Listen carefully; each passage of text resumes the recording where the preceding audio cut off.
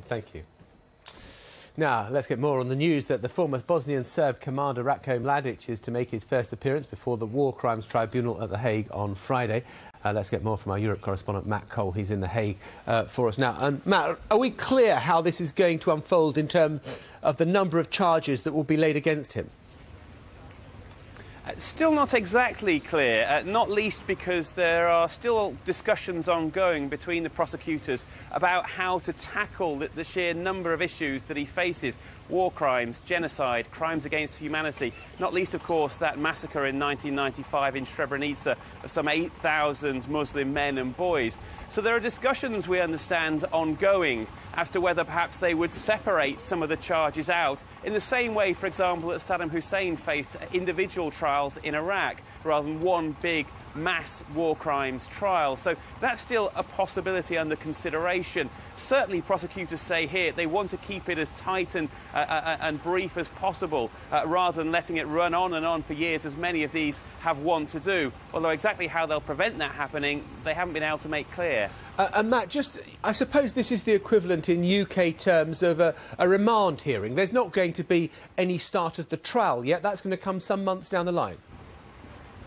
Oh, months, if not more, indeed, John. As things stand, at 10 o'clock local time, 9 o'clock UK time on Friday, Ratko Mladic will appear for the first time in the court behind me to face whatever indictment is finalised to be put before him.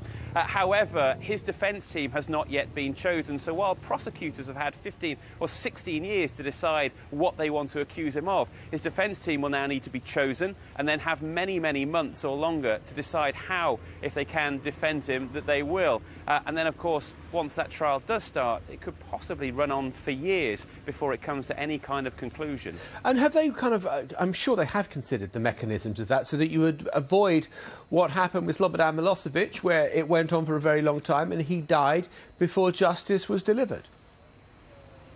Indeed, he died from heart problems in the detention centre here in The Hague without any resolution to his trial. The problem they have is that there are a number of delaying tactics which have been used by other people before this court. Radovan Karadzic, for example, arguing long and hard that he didn't recognise the legitimacy of the people here to try him. And there are, of course, delays for health. Milosevic had 3-month delays at times because of his genuine health concerns. And so there are many ways of stalling this process, legitimate and otherwise, that could cause them problems. The tribunal here is only funded at the moment until 2014 by international support. There were questions this morning, will that now have to be extended? Can they really see this being dealt with sooner?